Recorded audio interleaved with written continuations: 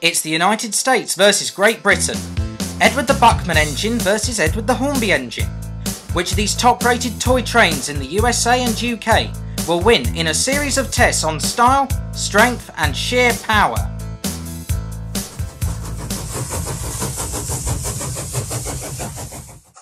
Edward the Blue engine is my favourite character in the series, and the Bachmann model recreates Edward, as I remember him, in the original series of Thomas the Tank Engine and Friends, perfectly.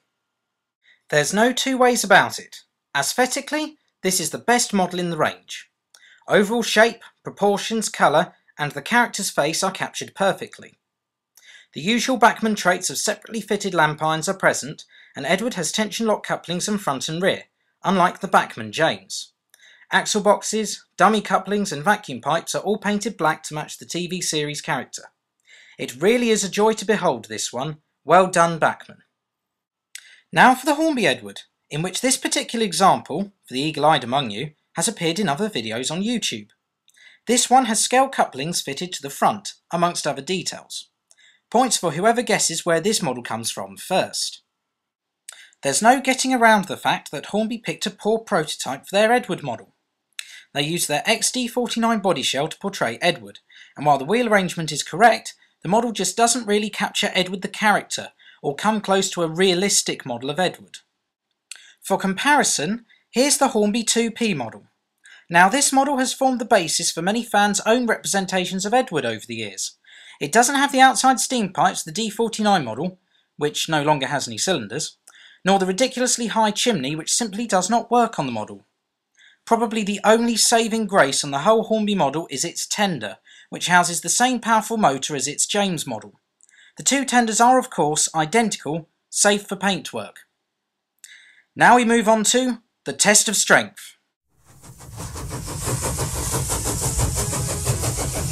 In the haulage capacity test, each model has to pull a train of coaches, the standard coach being used for this test, the ubiquitous Hornby Mark I coach. The weight of one Hornby Mark I coach is 5 ounces, roughly 140 grams. The winner is the engine that pulls the heaviest load. The Bachmann Edward is loco drive, and it weighs 4 ounces, that's 113 grams. The Hornby Edward gains its power from the motor in the tender, and its weight was 7 ounces, 200 grams. I tested the two models and counted the number of coaches each model could pull easily. The Hornby Edward pulled 12 coaches with absolute ease. It was simply no contest. That Hornby tender drive mechanism is an absolute beast. Bachmann Edward performed valiantly, its small size and weight surprising everyone with 8 coaches pulled, albeit with wheels pounding the rails furiously. For its power to weight ratio, the Bachmann Edward is a rather surprising model. The next test was the tug of war.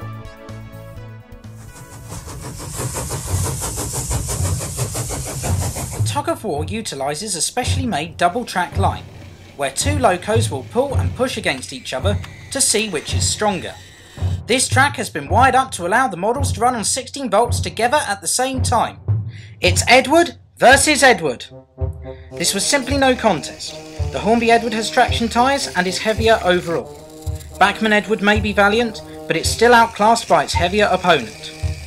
Now for the final test, a test of speed.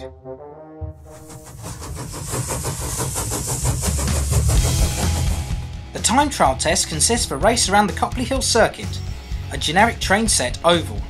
Each model will be timed speeding around the Copley Hill circuit, the winner putting in the fastest time.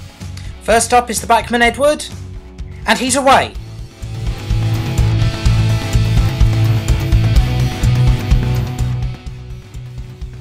And across the line. Now it's Hornby, and he's away.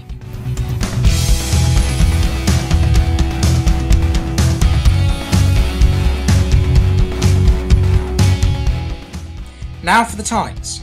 The Bachmann Edward completed the circuit in exactly 12 seconds. The Hornby Edward did it in 6.4 seconds.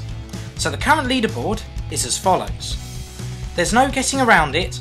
The Bachmann models are much slower overall than their Hornby counterparts. But has there ever been such a difference between two models of the same character? Hornby Edward storms up to second place in the leaderboard, a position appropriate for its number, as is the Bachmann Edward in second to last. We move on now to the recommended retail price of the two models for 2011.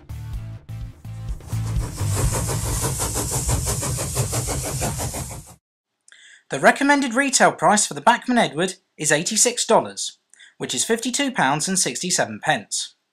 The recommended retail price for the Hornby Edward was £93.25, which is $152.25, but Hornby have now massively discounted this model to a recommended retail price of £49.99, which is $81.62. This means, for the first time this series, a Hornby model is cheaper than its Bachmann equivalent. Is it worth it? Absolutely not. The Hornby model just does not capture the character or the essence of its prototype in any way, shape or form. The Bachmann model, despite being weaker and slower overall, just captures the character in a way that none of the previous models from either range have done. It's, in my opinion, the best model of the lot and comes highly recommended by me.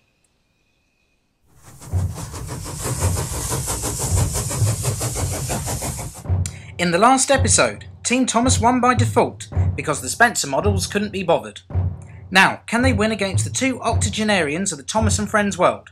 It's Team Thomas versus Team Edward. Oh dear, it appears the young scallywags have taken the pensioners apart. So on that bombshell, it's time to end. Until next time, thank you very much for watching.